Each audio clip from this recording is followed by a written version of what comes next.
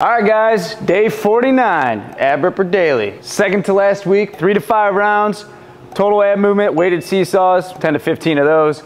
Second for the upper 4, upper circle crunches, burning out with some body weight after that. Third for the lower 4, heel overs, same idea there.